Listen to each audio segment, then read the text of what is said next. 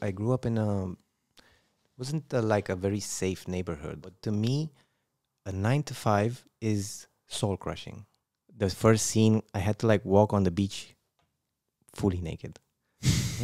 No way. Full frontal nudity and stuff like that. And then I had like a very hard sex scene with like a 30-year-old older woman. Yeah. No. So that was like, That's okay, your that's baptism by fire.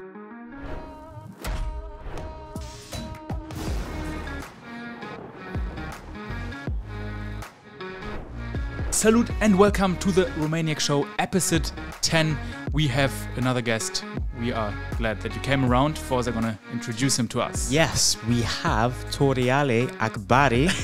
I think it's weird that I'm saying your full name, isn't it? No, but I was just waiting how you spell my name. Okay. Did I And say it was right? wrong. It was wrong. Oh my goodness. It's fine. It's fine. How do you say it? It's like Tury Tury Akbari. Akbari. Okay. My mom is gonna be angry with you.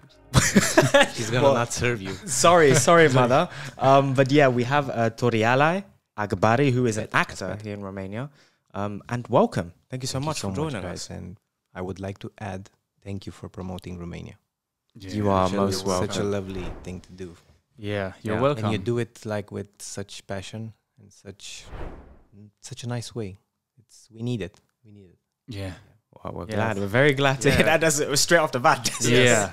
Thank you so much. I gotta give you props. I gotta. Yeah. I've got a question. Your name, Tury. Okay, so my name is Afghan Okay. because my father was from Afghanistan. Mm. My mother is Romanian, Yeah. Mhm. and they met like during the 70s. Mhm. I think so. Mm. And yeah, I'm actually half Romanian, half Afghan. Okay. That's an interesting combination. I could. I mean, you could tell by looking at you. There is a mix somewhere in there, Yes. and I then the mean, name is like. Yeah. So I'm half Romanian, half Afghan. Yeah, but the name means something in Persian. Tell Because us. they speak. Turyalai means courage. My mother used to think it means something like black or something, but then I googled it and I saw that it meant written differently, but it was still Turyalai. Mm-hmm. Because my name is with an O and a U, but Yeah. on the internet it was just a U, Mhm. Okay. and it meant courage. Okay. was I like, know oh my that God. in the Persian language there is a lot of the names all have a big meaning and they Exactly. love to give it like that. Yeah, but I think it's also in Europe, like names Yeah. means. Yeah, of mean course. stuff, yeah. Yeah. I think it's always better that way. Yeah. Yeah. Yeah. That's cool. That's They some- should have like a significance. And Akbari means the great one, like Allah Akbar. Okay. So it's Yeah, Akbari yeah. from that Akbar. Okay. I never knew that. I never knew You- Akbar meant the great one. Yeah, So it's Allah- like God it's the like great Allah one. is great. Yeah, God the Allah- greatest. Yeah, Allahu Akbar. Okay. Yeah, but I'm not a Muslim or I wasn't. In fact, I don't think I was. I don't know how I was I don't think they baptize Mhm. Muslim. children. Do they Muslims. baptize Muslims? No. No, I don't right? think so. They don't. No, but do they have their own ceremony that is like there must Yeah. be one. There baptism? must be one. Yeah, they have like a priest or something. Mhm. Mm. So I know that happened. I'm not sure, but I wasn't like baptized Mhm. as a Christian. So I know I'm supposed to be Muslim, but Mhm. Mm. I'm not religious. I'm not. Mhm. Were you born here? Yeah. Okay. But at some point I was like I was a Christian because all my friends were. Mhm. So I had to like In Romania then, yeah. Yeah. So I thought I was a Christian, Yeah. but then I was like, I don't have a. Who's my godfather? I was like at some point. That's how you 'Cause found out. I knew my sister had a godfather because she was baptized as a Christian, if I'm correct. And then I was like, okay, this is my godfather. But then I realized somebody told me from my family that no, that's not your godfather. That's your sister's godfather. Because you're a Muslim. I was like, okay. Is your sister? Is she your full sister? Or? Yeah. But she was Christian. Ah, okay. She was baptized as a Christian, Yeah. which is weird. But that's a whole story with my father Yeah. because he came from Afghanistan during the Russian war with Afghanistan Okay. in the Mhm. 70s. It was a very bad war. And he kind of like left the country. Mm-hmm. And somehow he ended up in communist Romania, which was worse. It was kind of worse. No 'cause way. Really? They didn't like take well, like communists don't take well, like immigrants and Yeah. stuff like that. So he had to like, at some point run from the country, Romania.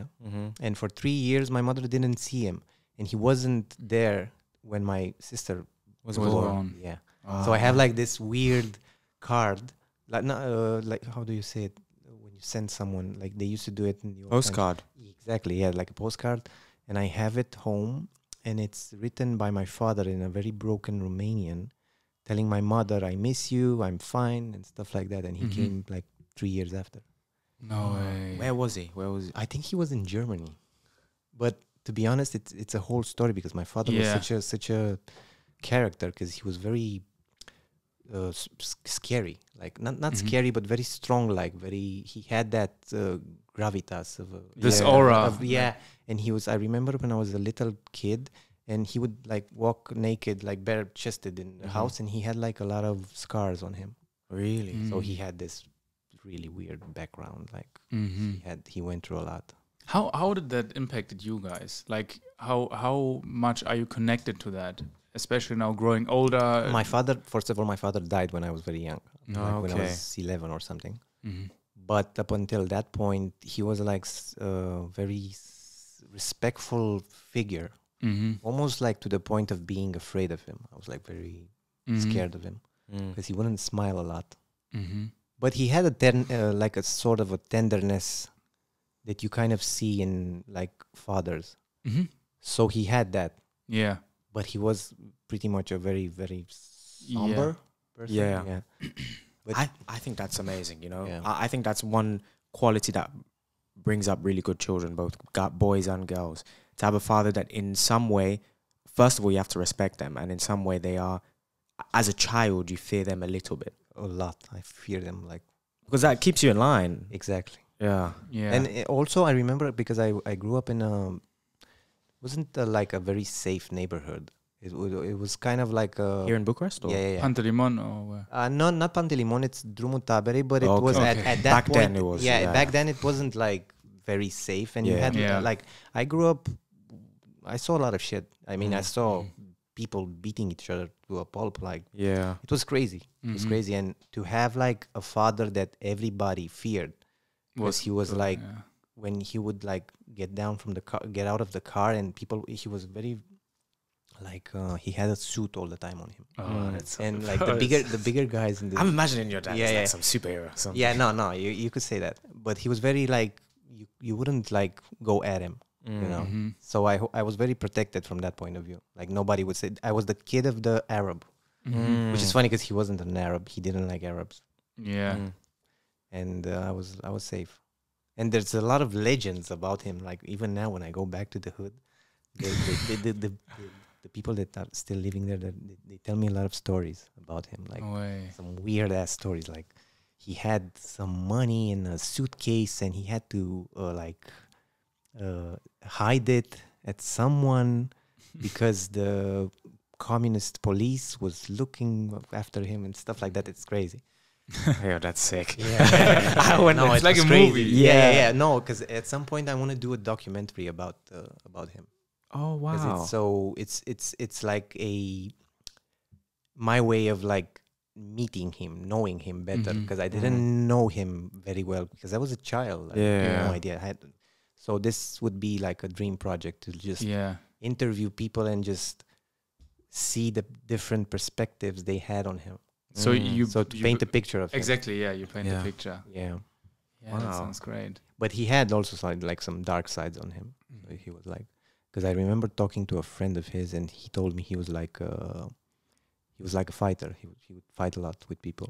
If they, I mean, he wasn't a diplomat or something. He was like, and I have some videos of him, like old videos, and they're very haunting because like he's at this New Year's Eve party, and he's just sitting at the table. Everybody's dancing and having fun, and he's very serious at the table.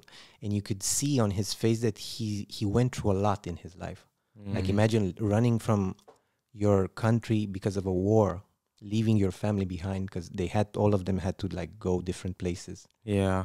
And just like surviving in communist Romania as an immigrant, and then running in Germany because the communist police would like find you and deport you. He had a friend that was deported, and the guy died in the war back home. Wow. Oh no So way. yeah, That's another podcast anyway. Yeah. Enough about him. No. Yeah. So yeah, that's crazy. Yeah. Yeah, that's insane. I can't imagine. I can't even fathom how difficult it must have been for him. Different times. Yeah. They were different times. And they had different struggles. I mean, we're lucky. Yeah. I would Yeah, say like- so as well. Yeah, we're lucky. Yeah. How did it started off when we changed the topic towards your acting? How did that started when you were young? To me, Or when did I it was even- young, Yeah. because I had like, I didn't have like a, how do you say, like the vibe, the atmosphere of what I grew up in, that didn't exist. Like Mhm. what you saw on TV and in movies, it was unapproachable. It was like, these are gods or something. The Yeah. people that make movies and that are in movies, it's out of my world. Mhm. And I didn't have like somebody to tell me like, oh, you can do that. You can Mhm. actually study that. You can do stuff like Mhm. that. So it took me a while to realize that times had to change, like Of course. so I could see that I could approach this. I could do this. I could like.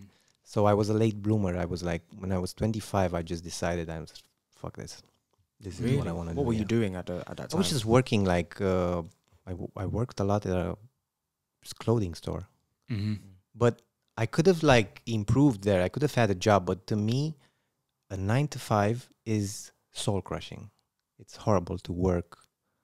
I didn't want to work like that, like Mhm. do the same stuff every day. Every day. Your Then whole get life. get a better position, a better job, and I'm not like financially inclined. I don't have like a lot of money. Mhm. I can do it with not so much, Mhm. Mm-hmm. you know. But I like reading. I like doing stuff. I like interacting with people. I like expressing myself. Mm-hmm. So acting made sense. Plus, I love movies. Mm. So for me, movies are like they were my education when I was growing up. Mm-hmm. Like I would see a movie and I would learn concepts, full on concepts, like I don't know, friendship. I would see a coming of age story and I was like, oh my god, this is friendship. Mm-hmm. You have to be loyal to your friend. You have to help your friend. So movies did that for me. And did you grow up thinking that if there was an opportunity in the back of your head, were you wanting to be an actor then? I think so, yeah.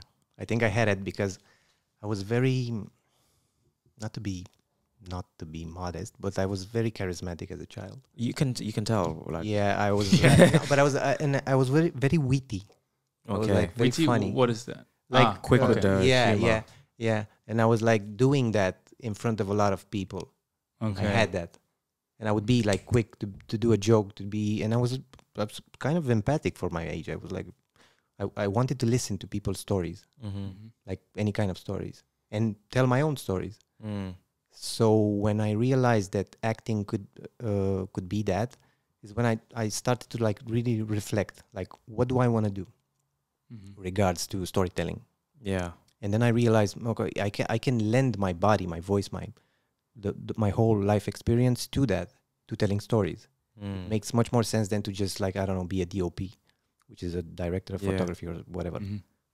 So yeah, And then how did that then start? So you Yeah. went to an acting school? I don't or- know, like anything else, which you have no idea, you just do it. You just go Yeah. find, because I'm not formally trained. Mhm. Yeah. And because I started kind of late, I had to like find classes, Mhm. private classes. So I went to that to see, okay, first of all, yeah, there's one thing to want something Yeah. and there's something, but I felt like I could do it. Mm-hmm. I kind of felt like I had something for it. Mhm. So I had to go and see if I have it. And I was Mhm. terrified. I was like, so bad. How was like the first like initial Audition. The auditions were terrible. They were like, I was like, okay, so I have to do this now? Okay. Yeah. No, you have to smile. It was very bad. What was the first thing that you auditioned for? Do you remember? Yeah, I remember actually. I auditioned for it. Was actually a good audition. I went with my girlfriend from that time she was auditioning for a TV show which was about some football guys, something. Yeah.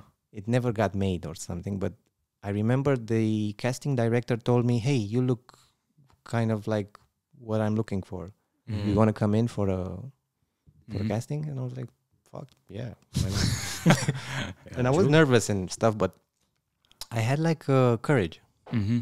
I kind of went at it, you know. Mm. So I always had that, and I always wanted to like improve and just do stuff. Mm-hmm. So I was anxious and nervous, but I would still go. I would still not let that like Hold you back. yeah. It's basically going out of your comfort zone. It's always, and people, the ones who succeed are the ones who push through that fear and just go, and then you see where it's going. Exactly. And acting is just that. It's Yeah. every day it's a grind, and every day you have like to do different stuff of which you don't really have control. So you have to like manage that. The anxiety, the nervousness, the pressure. It's fucking terrible. It's like, oh. It is. The pressure, I can imagine. Yeah. No, it's hard. Especially when you're, do you do a lot of theater things? Yeah, but to me, theater is not that stressful as acting in film. Yeah, when But- you're with a bigger cast. Yeah, but not. It's just me because I like films more. So when you like something, the pressure is bigger. You're like, okay, this is what I want to do. Yeah.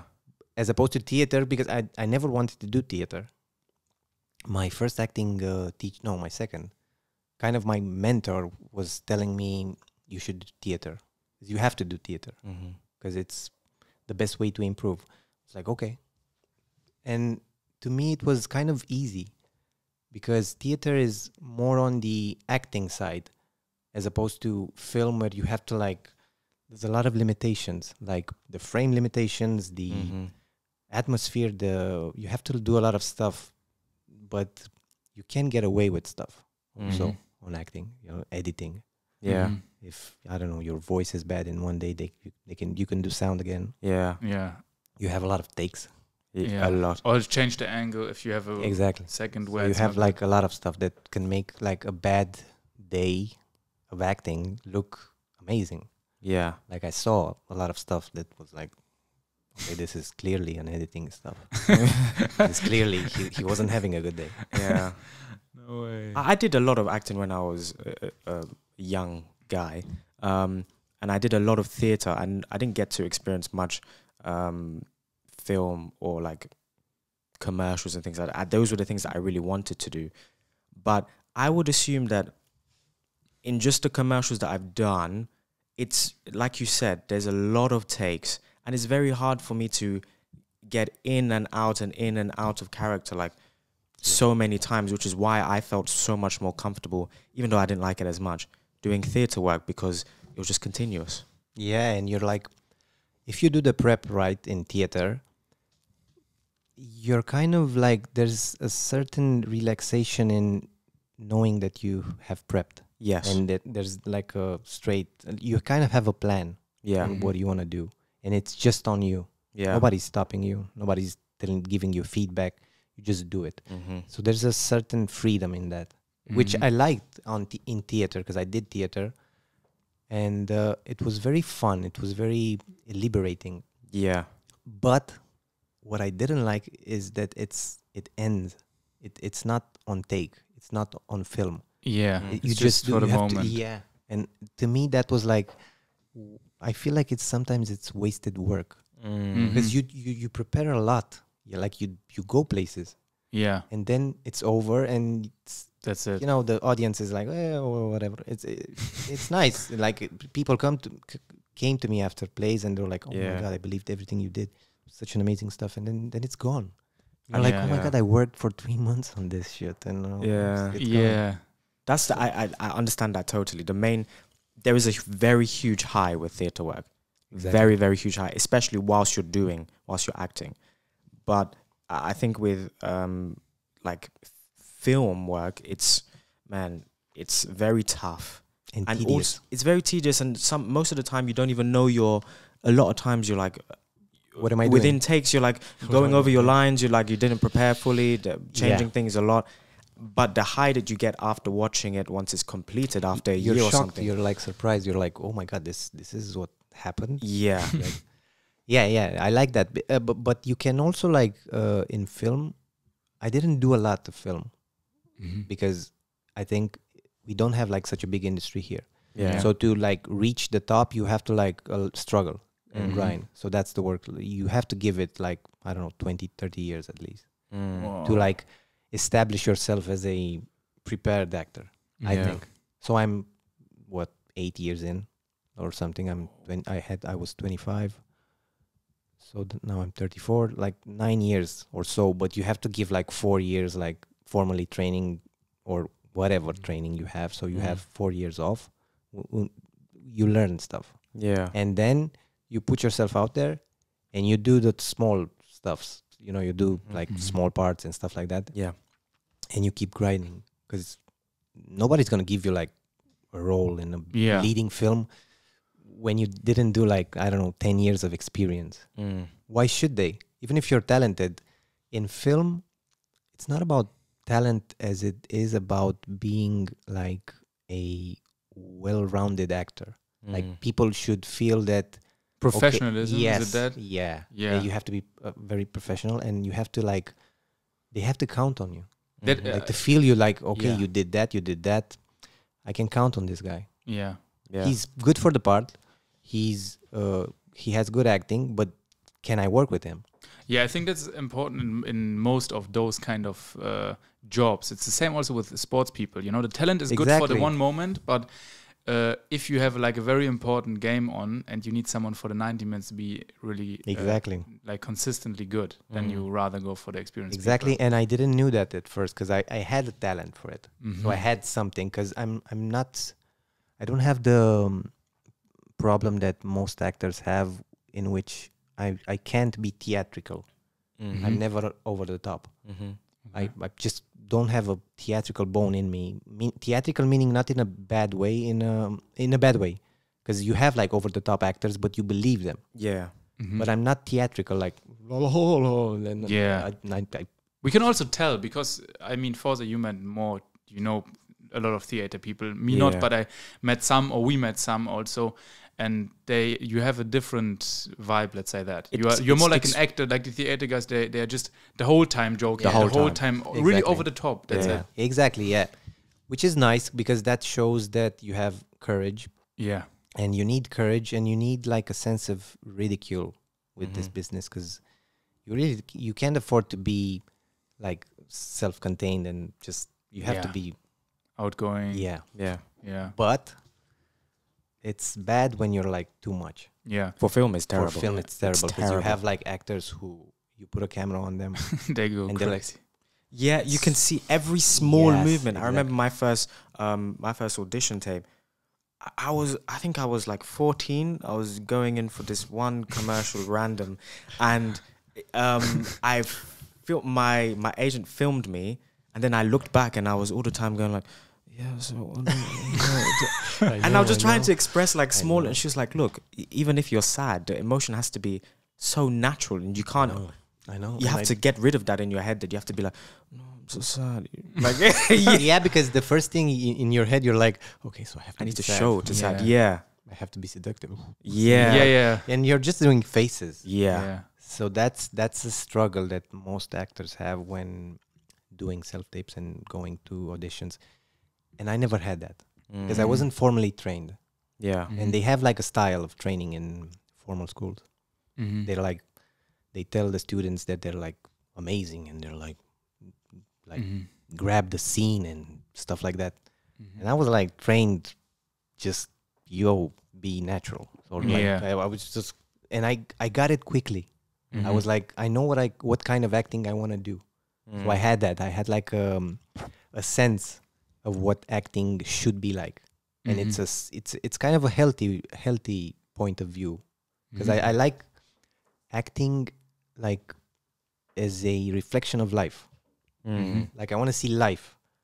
So if somebody tells me like, okay, you have this scene, so I'm gonna read it, see what I understand of it, and then I'm just gonna do it first normally. I'm not gonna try and add stuff. Just gonna like go through it and see what clicks in my head and just do it as I go along. And that translates much better on film, on camera, whatever, than adding stuff like outside of myself. Yeah. like physical stuff. Like that, there's time for physical stuff, like a voice change or I don't know, a tick or stuff like which you Yeah. can add. Mhm. It's called we say corporalizare. So like in English, what is it? How is Like it? the body language. Body You language, add okay. it further along. Yeah. Yeah. So, Okay. yeah. Is there a certain type of role that you often get due to the fact that you are like that? Like That you are like- I was lucky because the things I want to do, I kind of they come my way, Mm-hmm. and I like edgy stuff. Like I did my first like big role was a very edgy role. I had to play a guy that has like a loner that lives in Bulgaria at the seaside, and an old lady, like an old lady, not an old lady, like 60-year-old woman comes to the seaside, and he meets this woman, and he has a relationship with her. Mm-hmm. So that's an edgy stuff because How young? I was like 30 and she was like 60 something. Okay. So it was like a very hard shoot to have on your first big part, because I had to like the first scene I had to like walk on the beach fully naked. No way. Full frontal nudity and stuff like that. And then I had like a very hard sex scene with like a 30-year-old older woman. Yeah. No. So that was like That's your that's baptism by fire job. But to me, a 9 to 5 is soul crushing. It's horrible to work. Oh my goodness. But the kind of roles that I want are like actually those roles, because it's also fun. It's also like you learn stuff. To go about- into that yeah, character must be wild. And then I remember I had another audition, and it was like, but I didn't do it. That's kind of my only regret. I had like a role for a Muslim gay man, Oh. Mhm. and it was very tough. But I got scared. I was like, not because of the gay part, because at some point in the scene I had to cry, and I wasn't prepared. I felt scared because I was like I'm not there yet. Mm. I can't cry on cue. I'm not that kind of an actor. Then I realized years later that that's not like, if you cry, if you have to, like in the script it says you cry, whatever. It's not the only way to do a scene. Yeah.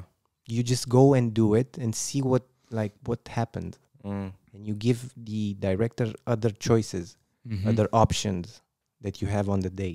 Mm. So I wish I knew that, but I was very scared.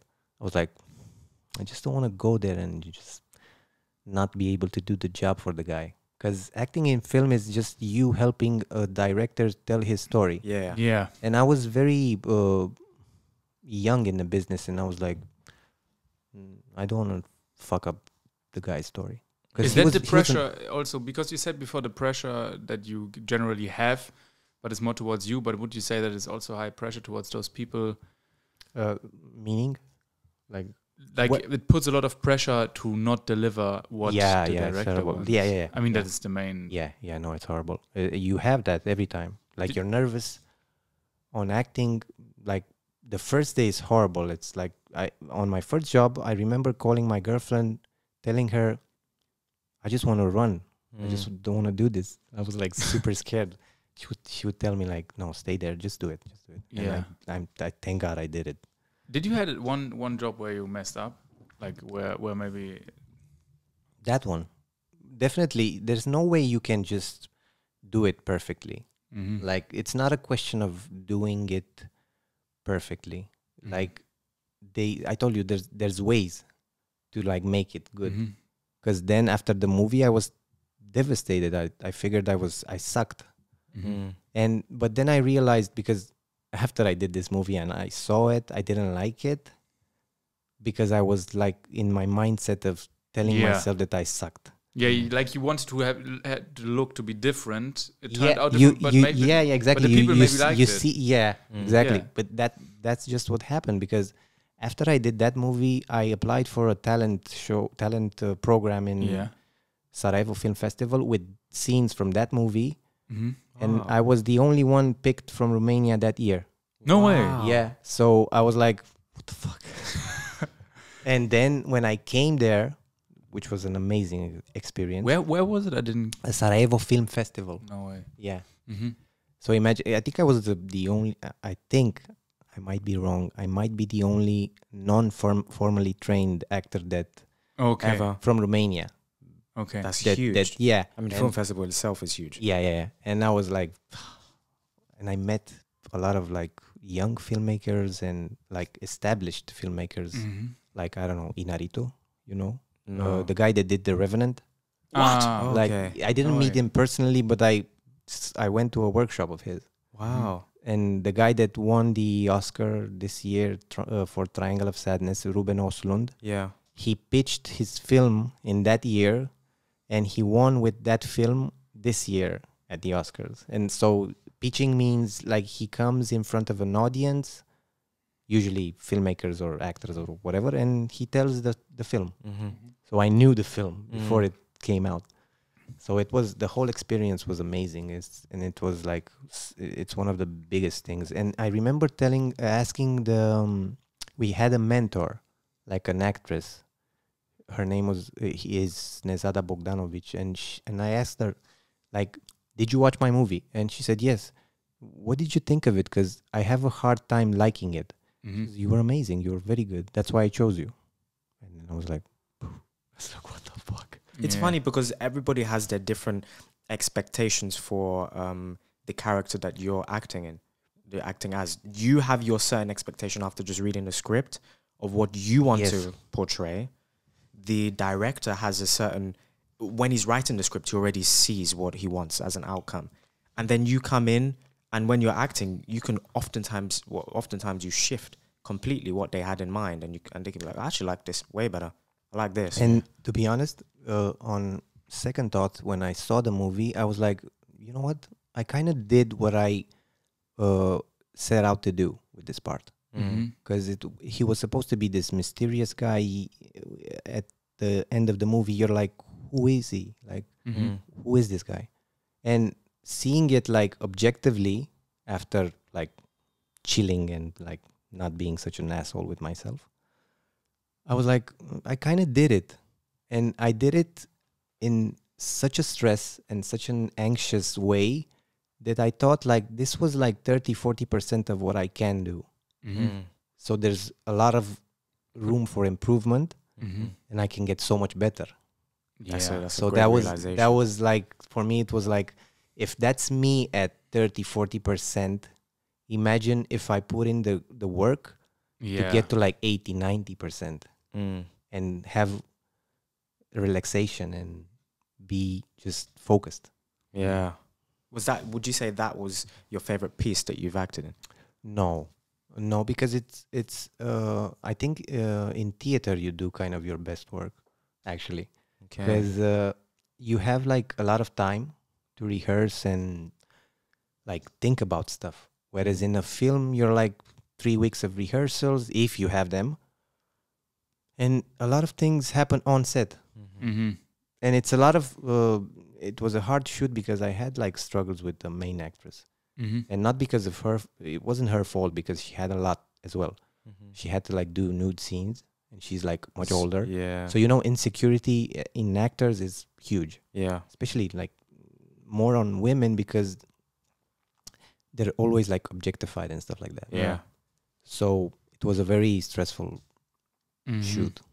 But I'm glad Isn't I did it. I'm glad I came out of it like alive. Mm. Isn't it also in theater that's a main difference or not? I mean, I'm not so much into that topic, but when you're filming for a movie, it's just a scene. It's like when you're on set for this one scene on some market, you just play that in that day. While theater, you always repeat for multiple days. Always, Yeah, you have a lot of time to like fuck up. yeah, You have a lot of time to like see stuff, like Yeah. try stuff. yeah, or talk with the other actors and be like, look, Exactly. we should and do that different. Yeah, or, establish relationships and like kind of know the person you're working Yeah. with, because that's an important thing as well. Because I don't know, you have a tense sex scene, you have to establish intimacy. no, So- way. Beforehand as well. Yeah. So Oh, I did rehearse for the movie, but also the sex scenes, which weren't like very graphic sex scenes, but they were like much more poetic stuff. The director wanted some things, whatever, something like a director's point of view of how she wanted the scene to work. But still, it's a lot of like, it's ridiculous because you have to like rehearse the intimacy and stuff like that, and it's not comfortable, you know. So yeah, on theater, you're like getting to know the person, you're like seeing, like building stuff. Even if you don't like them, you're like still accommodated, with them. So yeah. So if I would like, I did a play called Autobahn, and on paper, wasn't much. And I told my acting teacher, like, this is not, I'm not seeing a lot on page. And she just went, well, yeah, you do it. Do it special. Do something. But do it like, don't do something you would normally do. Don't play your strengths. And again, that was a moment of like, okay. So I was just learning about using my body and using like life experiences and like seeing people around me. Like I genuinely looked at people and see how they behave, and the power of like a stance or like a gesture. So I had to like forget the text and just build the character. So I'm kind of a extroverted person, more so. And I just wanted to play. I remember going to a party and I saw this guy standing on a couch, something, and he had like this posture, and he was just like very straight and like very formal. And I was like, I'm gonna use that, and I'm gonna make this guy a hypochondriac. And I'm gonna make him like nervous, but in a sense in which you see a nervous guy from his posture and from his clothes. And I remember going like, he's dressed formally, but he somehow makes it look like he made a mistake. Like in his he's dressed in a shirt, but he has the good pants. The shirt is fine. But somehow he makes some mistakes and he wears Vans. Okay. You know? So I was building, he has glasses, but somehow his hair is like straight, not curly like I have it, because he's trying to show that he's like a formal person. So I was building stuff, but that wasn't me. But I knew I had it in me. I knew I had like stuff from the page in me, but I didn't make the guy like strong and outgoing. I had to make him like, and it was very good. I guess you had so much leeway with that character to do whatever you wanted. Yep, you kind of do, but you're afraid because the directors are very strict, and you're thinking, oh my God, he doesn't want that. He has a way of seeing the character. Yeah. So now I'm learning that it's not like that. Like a lot of directors they write it, but they're like, okay, I see him somehow, but I'm not like, it's impossible to like have like, I don't know, more than 3 characters and know them all that well. Especially for even films where you have directors who write, they write a film and they know who they want to play a specific role just based off the reliability of that actor or how well that actor can play many different roles. And they're like, look, I have a role of a hard guy.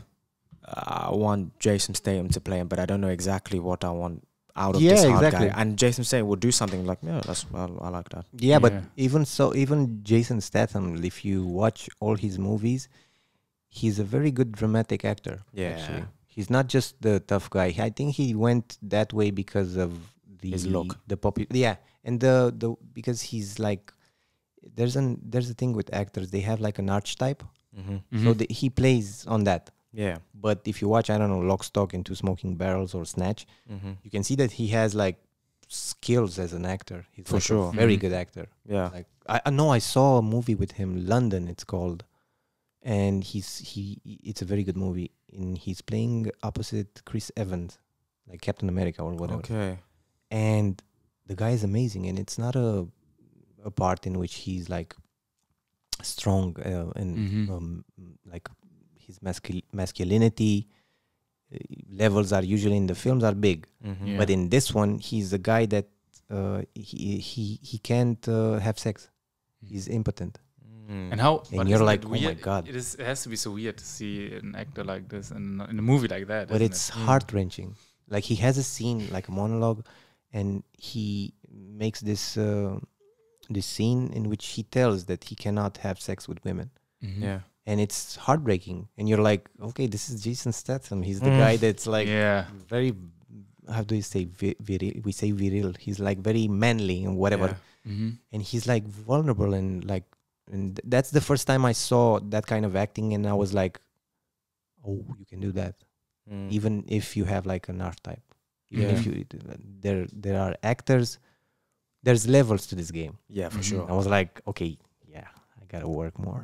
I Yeah. was like, oh shit. What were some roles where you worked maybe with some famous artists or cast? Let me see. So on like commercials and music videos, I worked with a lot of Romanian artists, like musicians, like Smiley. Mhm. I Okay, worked on nice. a commercial with him. He's very nice. Delia, which Yeah, Yeah, the one we we've saw seen. you. yeah. And Joe, she's another artist, Mhm. and she's very nice as well. But lately, I had a small part in a TV show, a Danish TV show, TV miniseries, and I worked with a director who won an Oscar. No way. In 2024. I think you guys know the movie. 24? 2020. 2020. Okay. It's called Another Round, the movie, and it's with three guys that drink alcohol to see if it improves their lives, and it won an Oscar for best foreign film. I haven't seen. Where- it. is it you know from? Mads Mikkelsen? No. You definitely know him because he's like super famous, the actor, and the guy, the director directed this movie, and he won an Oscar, and I was like starstruck on set. 'Cause How he is was- it like being with people, like, I mean, with other musicians and famous directors? Is it? It's demystifying. It's like What does that mean? I don't like know the word. it's like there's a certain mystique on people that are famous. Yeah. You're like, they're doing art and Mhm. they should be some kind of way, and But then they're not. but then they're like you Everyone- and me, Yeah. like It they're removes normal. that- yeah. And they do stuff, and they're some of them are actually like normal people. Like they can be fun, they can be boring. Yeah. So it's sort of like, this is actually refreshing to see, like Yeah. famous people being normal people. Yeah. So it's just a cultural thing in which the media portrays them as these. Yes, that's always why they say you should not meet your heroes, because for some people, then when they meet the person, they're like, wait, the person is not what I expect. It's just normal. But some people expect them to be super special and No, it and was crazy, and I yeah. did when I was at Sarajevo Talent, I had a workshop with a guy, a director, which films I love. He's Paweł Pawlikowski. He's Polish. Also, he won an Oscar. And we were in a workshop, just the 12 actors, just the group of actors, because this talent program has like 60 artists, filmmakers, screenwriters, and we had him for 1 hour talking about acting. And all my colleagues were like very nervous because they knew we all knew him. But after he came into the room, he was like a normal person, like, and he didn't know he didn't know a lot of, like, he wasn't comfortable talking to other people in a sense, like, oh, I'm this big shot director. No, Yeah. he was like, from the get-go, he was like, you guys should ask me because I really don't think I'm supposed to give you advice and stuff. He was Yeah. like very modest. Yeah. But then I started asking questions because I was like, I might be starstruck, but I'm still gonna I want to know stuff. So I gotta know stuff. I'm just gonna ask. Yeah. So there was like, from 1 hour of that workshop, it's like 45 minutes of me asking questions, just like interrogating the guy. I was like, how did you do this scene? Like there was a sex scene, and I was like, was it hard? Was it hard to like direct this scene and then the other scene? And he was like, yes and no and yes and Mm-hmm. and then when I met Thomas Winterberg and worked with him, I had a small part. It was 2 days of shooting, and on page it was just one line, and I was like, of course I'm gonna go to Prague and just have fun there. Yeah. Yeah. It's Thomas Winterberg is like one of my fucking heroes. Yeah. Of course. That was recently, right?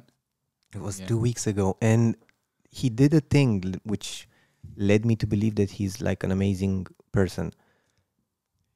The casting director told me, you got the job, blah blah blah. We talked stuff, and then she said, you have a message from the director, and this is it. And he said in the email, he said, I know this is no. He said, I know this part is, you're overqualified for this part, but I'm very glad to have you on board, and I can't wait to meet you. No way. And I was like, who does that? Yeah. Like the guy has to shoot for 6 months, and he takes time to like appreciate such a small part of his big project to like take the time and say that. And I was like, of course, because in my view, great artists are also very kind people and nice. Yeah, it's very nice also because a lot of directors out there are not that kind. I think it's in every single job. Yeah, but in a way, the people that are not nice, I kind of know where they are coming from, because it's stress. Yes, Yeah. exactly. So if you know that, if you're like smart enough, wise enough to know that, you could like understand it and just let's do the job. The job is what it's important. Okay, you might suck. You might suck in a context. Yeah. Because it's all about context. Maybe that guy is the nicest person, like outside of the context of fucking shooting a film where you have like tons of people asking you questions. Yeah. Like and actors, most of all, have a lot of questions. They're like, oh, okay, so what does my character do now? And but no, I'm not gonna do that. And you're like, oh my god, just say the line. Sometimes it's just say the line, say the fucking line. Yeah. And about Thomas Winterberg, I was very nervous because they flew me in like on a Monday, and I had like Monday to Tuesday I had a free day, and then I would shoot on the next day and the day after, and just waiting for those 2 days was like, oh my god, time was not and passing. I knew I had just one line, but it wasn't. I felt like something is gonna happen on set. What was your line? But it wasn't just that line, because he wanted us to improvise, Okay. which is worse. Yeah. Which is like improvising, I think, is the kryptonite for most actors, because they're like, what? No, give me text. Yeah. I'm just gonna learn it, and no, stop it. Whereas I love improvising. I think it's because I love it so much, because it's so much freedom in improvising, but it's a very hard skill. It's another beast almost. So we got on set, and I had like a colleague which had a girl they flew her from Austria, Romanian as well, and I didn't get to see her in the hotel in those 2 days, and I was like, oh shit, I didn't see anybody from the filming crew. So I need to see people. I need to you know, like get myself in there, because 2 days of waiting and walking in Prague, I was like, fuck, so nerve-wracking. And when they got us from the hotel, I saw her, and we got friendly in like 1 minute of like, the first time we met, we're like, oh my god, we're shooting with Winterberg. Do you like him? Yes, I love him. I'm so nervous. And we were like friends in just 1 minute. And we got there, and we were like, look, just don't be a fan. Let's be professional. And I'm like, okay. And he came, surely enough, because he's an amazing person. He came to us, he shook our hands, and he grabbed us like this, and the main actress, and he said something in the lines of like, you're my cast. And then he said, forget about the script. You're going to improvise. We're going to have fun. And if it works, it works. If it doesn't, who cares? And I was like, oh my God. Of course, you want to have fun then. You're like relaxed. You're like, I have no reasons to be nervous. Yeah. Because the guy was like, he's not nervous.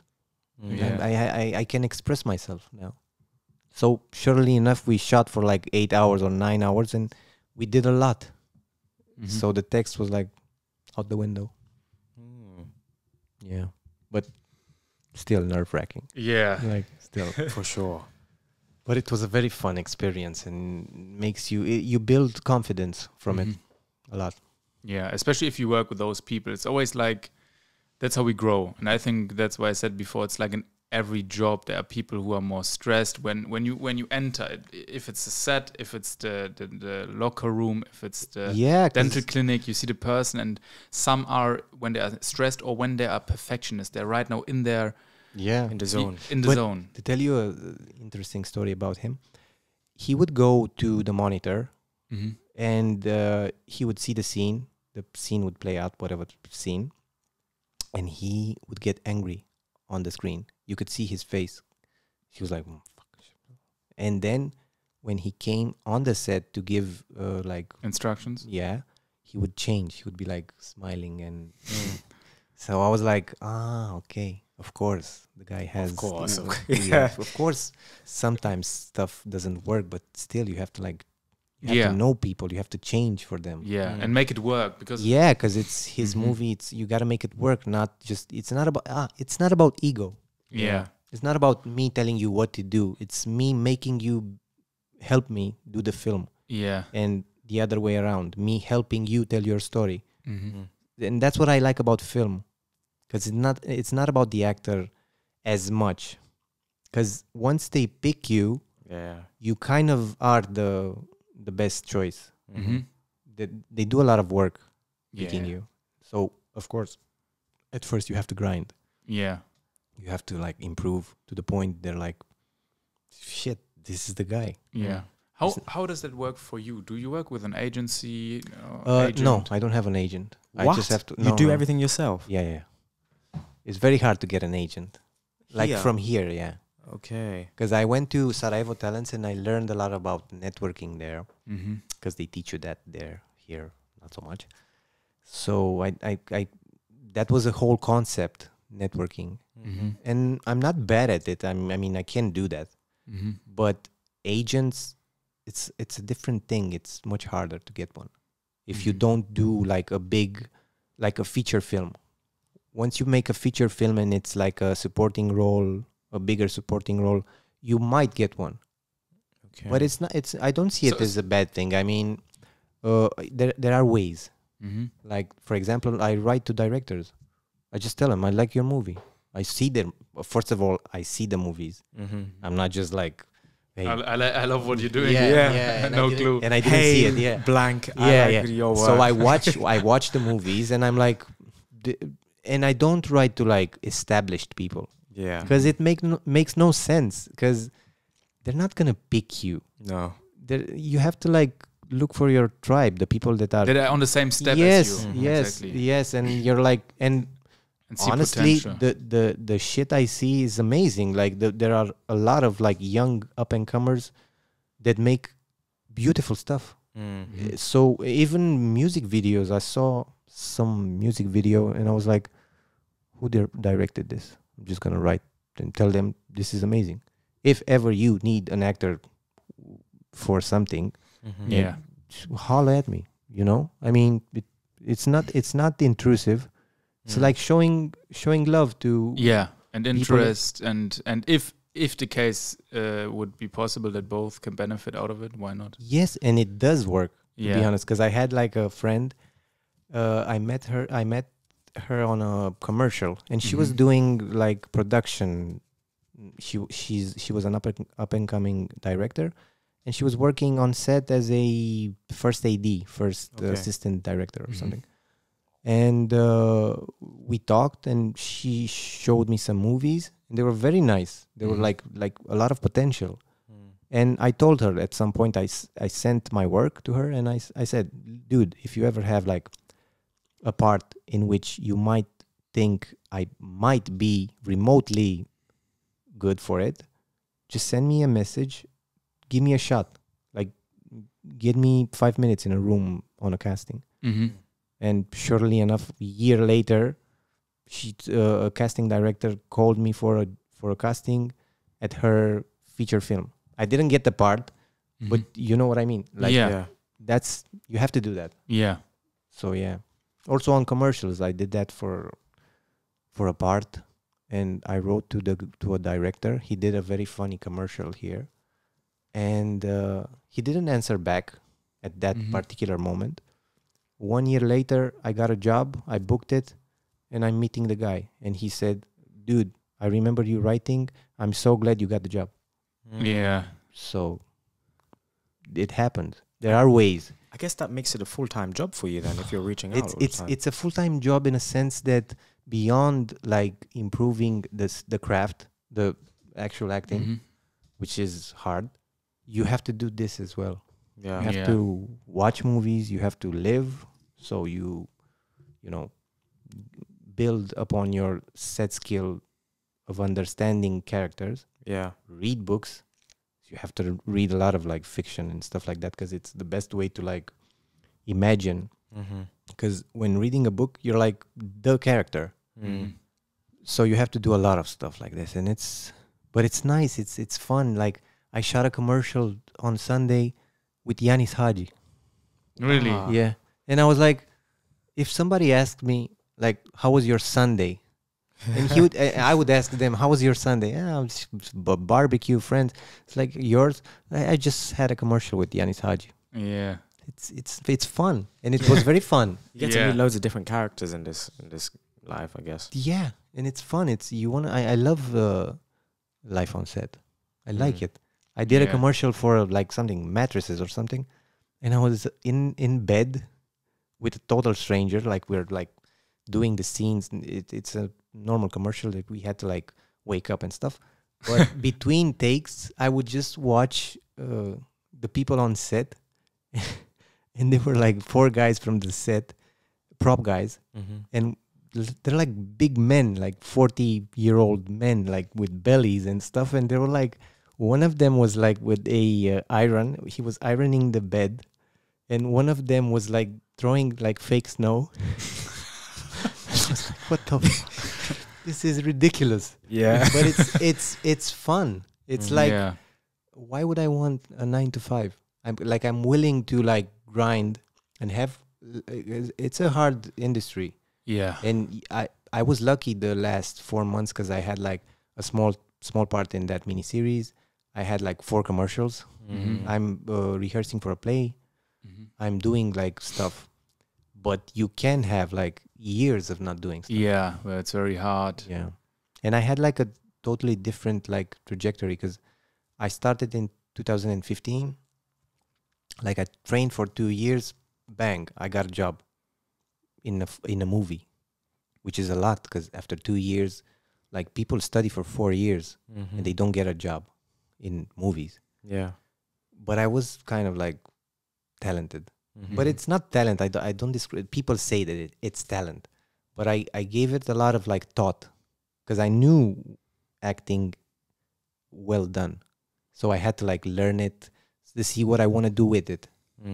So it's not talent. It's like you're doing the research, you're working, you're like watching movies. I watch like 5 or 6 movies per week.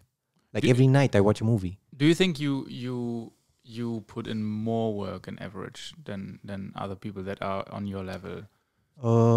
If you talk about like actual work and like rehearsing every day, no. But where I put more work is in this passive preparation, because that's what I get. I put the work in like understanding stuff. Like, I read books, I read philosophy, I read psychological stuff, and so I learn about life. Because basically that's what you need to be a good actor. And to experience not just rehearsing and like, I don't know. You really need to build upon like a vast life experience. So you have to like learn a lot. Like, it's crazy. I never saw it from that perspective. You have to meet a lot of new different types of people as well. Think about it. You're going to a casting and there's like 300 people, for a part, what makes you better besides the looks? Mm.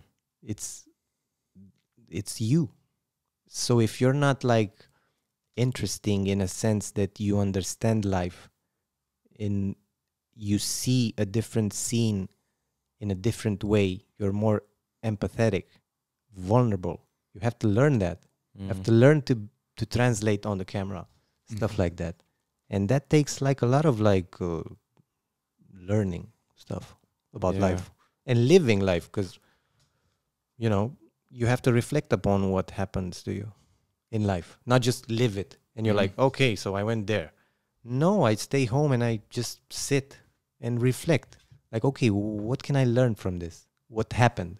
Like, I would be home after shooting in Prague and I would write in my journal, like, okay, this happened. Ah, okay, so I felt like this. I was nervous. Why was I nervous? You know, stuff like that. And that's, I think that's work. You know, and when you do a scene, you have many options. Once you have like, you know, things to draw from, so you feel much more prepared, as opposed to a guy that just rehearses and does the same stuff. And I think on a long run, that is much more exactly, and that's efficient. And acting is something that you do, for your life. Yeah. Like you said, maybe you just blow up when you're 60, 70. Morgan Freeman. So exactly, it was Samuel Jackson. Yeah. Who is your favorite actor? I want to ask. Oh my God, Tell us maybe one, if you have one niche one, and then your favorite Hollywood actor. I would say I'm a big fan of the actors that first established this type of acting, of natural acting, like Marlon Brando and Paul Newman. You guys know him? Paul Newman. Oh my God, you know him? Who's Marlon Brando? Oh my God, you don't know Marlon? Yeah, we are. Okay, you're so young. You're young. It's fine. Also, we are not. You have to understand, we are not movie guys. All the good movies, we haven't watched them. So Marlon Brando, at some point in the 50s, there was a certain type of acting.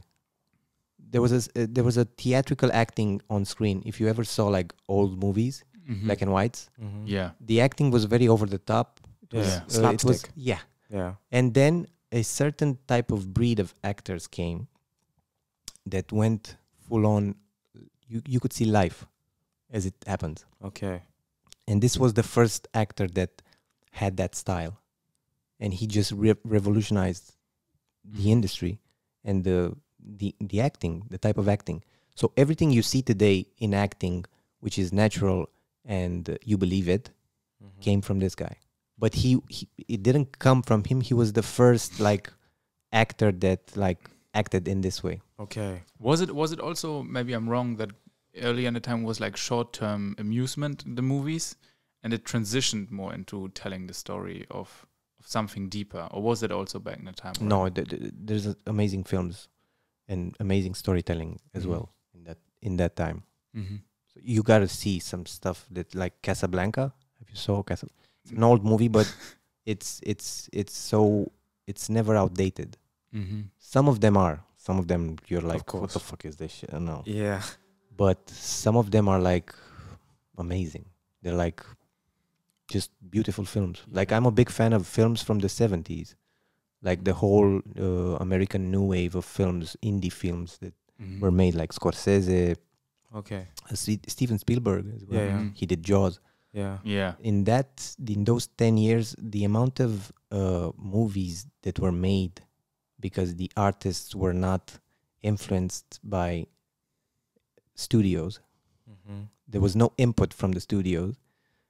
It's amazing. It's like there's some stories there that you're like, oh my God, wish I was just acting in that period. Yeah. It's crazy. What is your favorite movie? And also Hollywood movie, because we might Okay, not know. so like a commercial movie. Yeah. Lord of the Rings. Okay. But in a sense, I'm gonna tell you why. Yeah. It sounds weird coming from me because I might sound like a guy that doesn't like such movies. I love movies of all kinds, like artsy films, foreign films. I can like name you German films. Have you watched Quiet on the Western Front? Of course, yeah. I also read the book. Yeah. So I was very disappointed by the movie. Yeah, I was like, they fucked it up. The book is. I cried during the book. I read the book and I was like crying and it's such a beautiful book. It's one of my favorite books. And when I saw the movie, I was like, in a sense, I was like disappointed, but then I was like, there's no way you can adapt that kind of a book. There's no way. They did the best job they could, and still you can't like adapt such an amazing. It's such an amazing book. It's so I was like, it's fine. It's okay. They did a great job. Yeah. And I learned because I know the industry. I'm much more tolerant with bad movies now. I'm like, thank God you guys did it. At least. It's like so hard to make a movie. Yeah. When you're like, okay, it's a bad film, you'll learn from it. But thank God you did it. Yeah. You shot it, you edited the stuff, and you put it out there, which is so much courage in that. Yeah. Like, this is my expression, and here it is. Like, you don't have to like it. So yeah, but we were talking about the Lord of the Rings. Yeah. Okay. So I was a small child. I was like 12, 2002. I think it came out, and I was a very, very bad teenager. I was like hanging with the wrong crew and stuff like that. So I was very bad. My mom knows. So and I had a cinema in my neighborhood called Favorit. And I didn't like movies that much during that time because I was busy being a asshole teenager, doing bad stuff and stuff like that. But at some point I was with a friend and we had some money and he said, let's go to the movies. So I was like, oh, okay, let's go. And it was Lord of the Rings and we came in like half an hour later. So I don't know if you guys saw the movie. There's like a 30-minute prologue. Yeah. Of which I missed. I skipped. Is it when he's with his friend at the lake is it that one? Which Lord of the Rings? The first one. The first one, yeah. So the first one is like 3 hours long, first of all. The theatrical version is 3 hours. The director's cut is like 4 hours. And the theatrical version has like all of them have a prologue in which they explain the whole beef of the movie, I guess. The bad guy, who's whatever. I didn't see that because I came too late. And I remember coming in the movie in a way and coming out of the movie a totally different person because of that movie. And because I was a child, I was a teenager, 12 years old or something, 13 years old. And the concepts that are in that movie, beyond the cinematography, the acting, it's ridiculous. It's a world in itself. And I remember being impressed by that, but being more impressed about the relationships between the characters, like the Frodo character and the Sam character, and the level of friendship, the concepts of friendship, the concepts of good versus evil and stuff like that. And I came out of that movie like, wow, what did I saw? What I said, this is, I had to understand it, and I couldn't. It was, I mean, that friendship, because I watched the movies very recently over again. And that friendship I realized was something insane. At a young age, if you were watching that, it must be incomprehensible how it's amazing, how Sam can like really, he was Yeah, willing to he's selfless. Yeah. He's just like, it's amazing. And it had an impact on you as well. Yeah. So it's timeless. Yeah. Like whatever the climate would be, the impact a movie has on the zeitgeist is amazing. It's like, it's educational. Yeah. So I didn't have that. I didn't have a role model. My father died. I was a bad teenager. So I didn't have like people to have to explain to me like concepts of friendship and stuff like that. Yeah. And movies did that for me. So it was only natural that I would go in that direction in which I want to do the same. Yeah. I would like to, like, even the DELIA music video has impact on people. And I didn't want to do it at first, the one, because I was like a pretentious asshole. I was like, I'm not going to do commercial stuff. Fuck that shit. And like, I think I had a friend who said, shut the fuck up, just go do it. And I did. I had so much fun, but I was so ashamed when I saw it the first time. Why? Because it's a bit cheesy. It's on the cheesy side. Yeah. And I was like, oh my god. But I wasn't watching it back. I was like, I'm not that bad in a sense of a cheesiness. So I was, because that doesn't match you. I don't see you as a cheesy actor. exactly, You're yeah. more- And I had that about myself. Yeah. But you shouldn't think like that. No, I Like- think it was okay there, really. Yeah, no, and I feel very good that I did it because I learned stuff. You learn like, even if you fail, you learn like what not to do. Yeah. So, and I would do, I did worse stuff than that. Yeah. Like music videos and commercials. What's the What the worst? fuck? I did a commercial. No, I'm not gonna say about music videos because somebody might see this. But I'm gonna say about. You the tell us commer- Yeah, afterwards. Yeah. But I'm gonna say about the commercial. I had a commercial for like a Arab country, and I had to dance. It was a wedding, and I was and I was like, the first take I was like dancing. I was like, fuck this shit. I'm gonna have fun. I'm gonna dance. Of course, it's an opportunity to dance. Yeah. Not the best dancer ever, but I'm just gonna do it. And the director was like, "That's amazing. That's perfect. I love it." And then he would come. The clients, man, the clients. They wanna like, because it's an Arab country.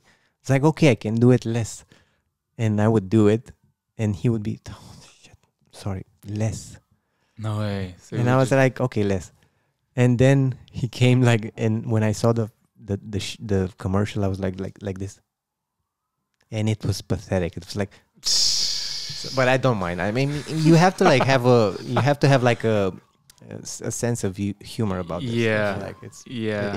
and you have so less control. That's the thing as well. Yeah. If You have- if you go around like that, then you're never gonna get a job because Exactly. you're a part in somebody's big project. And if Exactly. And you're the best you can be depends on how good of a job the other people do. that too. And also, I think on how good of a job the people who watch it evaluate it as. And Exactly. if only Arab people see it, they will not look at you and be like, Yeah, why is he exactly. not coming out? Yeah, And yeah. They will They- say, oh, it's so normal, you know? Yeah. And if you would go crazy, everyone would think, Yeah, like, so it's a okay. cultural thing also because Yeah. like they'll be like, oh my god, Yeah. of course he dances like that. Yeah. But if you show it in like I don't know Germany, they're like, what the fuck is this? Did Yeah. they do that there? Yeah. So yeah. How, maybe one last question. For you, being half Persian, I would say. If it helps me, or if it's Yeah, here in if- Romania. How is that for? I mean, there are Arabic people. No, yeah. But I in the didn't- acting scene. For example, look, the part of the gay Muslim, that's because of how I look. Yeah. Uh-huh. So that's good. So you have Yeah. that. But I didn't get a lot of opportunities because I look like, I also look Romanian. So for the Thomas Winterberg movie, they wanted a Romanian. And I was kind of like surprised that they chose me Yeah. because I don't look Caucasian enough. No, but you still do. That's You the still fun. do That's look the- Yeah. One thing I realized, once in my life I was an extra here in Bucharest. Last year, 2 years ago. Last year. Yeah, and I just, because Forza did it sometime, and I was like, okay, I just gonna. He told me. I "Come think I remember I saw something on your Yeah. Instagram, and it was the series A Spy Among Friends. It just okay. I got launched. Yeah. Yeah. And for me, it was just a thing of trying it to course, dive yeah. into that world, to just have it, you know. But in did it not feel like demystifying? Like, did you had some expectations about what it's actually? No, I didn't have any expectations. okay. I never thought about it before, you know. I mean, I love editing now since we But do the YouTube. was it like boring for you? Did it feel like? The time would not pass for sure. It was cold. It was outside. That was the thing where I was like, "This is ridiculous." Yes, For these 10 seconds. That's exactly the sentence that could describe what we do in a more like realistic way. It's kind of ridiculous. But if it's sometime when you see the final product and you're like, you see a movie like Lord of the Rings, you're like, that's the Ridiculous. impact. I That's think- the impact yeah. it has. I think everyone that it's like with a lot of jobs. I know a lot of jobs where I think people should do it once in their life, like also in the healthcare direction. Same with acting, to see how much work this is. Everybody does a lot of Yeah. work. So you can't really, as an actor, go there and be like, oh, I'm an actor. I need this and I need that. Okay, you might need like some respect, Yeah. because you have to do something that most people on that set are unable to. You are an asset, but still you have to like chill the fuck out and just say the line, you know. Yeah. And when I was there, what I realized, because it was a scene that played in Lebanon, that's also why I got cast, because you look like I'm half from Algeria. Like really? Yes. I could see that. Yeah. Like the thing is, only people from there see that. Doesn't matter where I go, when I buy shawarma, when I go to the butcher, they all speak Arabic to me straight away. For real? Yes. Like, I get that. Yeah, but other people, it's not like in your face like this guy, you know. So when I was there, what I realized about the Romanian people, and I think that's not a lot of countries have that, they are very moldable. Like Romanians have a type of look where you can put them into loads of different nationalities. I think so too. Yeah, for And sure. that is, I guess, plus the budget thing why they make some scenes in Romania. That would be a reason, but also it's money wise. They shoot Yeah, a lot budget, of. They used to shoot much more because it's the budget. cheaper. You pay like 30 euros per person. Exactly. And also they have like a cash rebate something when they shoot in Romania.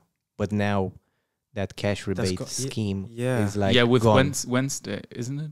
Yeah, Is it that one? but also I think Wednesday just purely on a financial level, it's much cheaper to shoot, and you have a lot of options in Romania because you have like the seaside, you have mountains that are amazing. Yeah. You could like, because shooting a film is, you don't have to have the whole city in a certain way. No, You can go in the like old town and just shoot something like from the 30s there, Yeah. and you don't have to frame it like wide. You can frame it like on a street. just once. Exactly. I mean, we have vloggers. We know how. Yeah. Excuse me. Yeah. We know how to manipulate things. Fully. Exactly. Full No, I videos. see that. I can see that. Yeah, great. Yeah, I mean, we could really talk on forever. It's thank you for like, it's lovely to talk about acting. Yeah, honestly, for me, this was really exciting. It was a great episode, and I really learned For me a lot. as well, and I have to confess, I was kind of nervous. Really? Because as an actor, just the ones I saw a lot in interviews, they not the great ones, but most of them have like this pretentious way of talking about acting. And I was like, am I like that? Am I a pretentious asshole who doesn't know, like, No. it's not like No, it's always been a pleasure, really. Thank you. Yeah. It's the same. And Yeah. thank you again for doing this for Romania, man. It's amazing. Yeah. Like you guys made me, because I'm a actual kind of Romania hater, because I live here and I know the potential of the country, and I'm like, shit, things are not happening. Things are not happening as fast. And then I see you two guys having fun, like young people coming from the West and having fun in a country and seeing like, this is the potential. It's not the same as in other places that are much more like, I don't know, well established, but you can come from certain parts and appreciate that place much better than the people that live in that place. Yeah. So for me, it was like, I see you guys and I'm learning. I'm like, dude, learn to love this place for what it is. Yes. At this point. So the level of influence you guys had and you will have and still have is amazing for people. Yeah, you know? thank you so yeah, much. keep at it. Yeah, Thank we you. will. Thank you, Thank man. you so much. Honestly. No, thank you. Yeah, guys, this was this episode. If you're tuning in from our second channel, Romaniac Live, don't forget to give it a like. Yes, please. And also subscribe for further episodes. And of course, also the people tuning in from the audio apps, Spotify, iTunes, Amazon Music. Give it a review. Share it with people who would be interested. Please do. Yeah. And that was us from the Romaniac Show. And we see us in the next episode. La da vedere. And ciao.